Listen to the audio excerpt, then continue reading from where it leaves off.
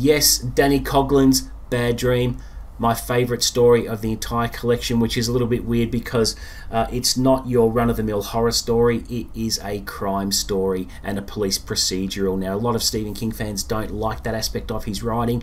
I loved the Bill Hodges trilogy. I do like this aspect of his writing, and being that thriller is my go-to genre, it's my jam, it's my default genre that I love, I absolutely love this. And despise the detective, the Kansas State investigator in this one. So on one end of the spectrum you have a Kansas State investigator, and on the other you have a humble janitor who works at a local high school who calls in an anonymous tip on a body he finds.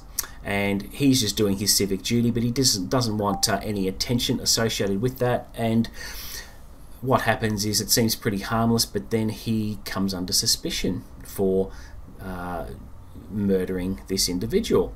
So without spoiling anything, what happens is a cat and mouse game between the main character and the state investigator, who I grew to despise, because despite all the evidence to the contrary that doesn't pin him, the main character, in the crime, this state investigator just keeps digging and digging and is relentless. And in the end, I just absolutely despised him.